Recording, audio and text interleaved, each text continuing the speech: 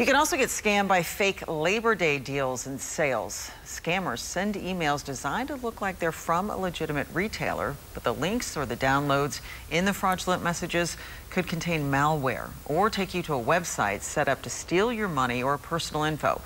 You'll also want to do your research if you're looking to buy from an unfamiliar company.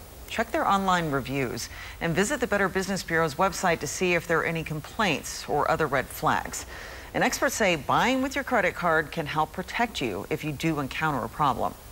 They're being proactive. They're looking at these charges because scammers cost them money, just like they cost money to the consumers. You have some extra fraud protection built into that purchase. You can dispute a transaction if you find out later there was a scam or if you never received the item. Also, look out for travel scams. Be wary of deals that seem too good to be true and do your homework on any vacation rental properties.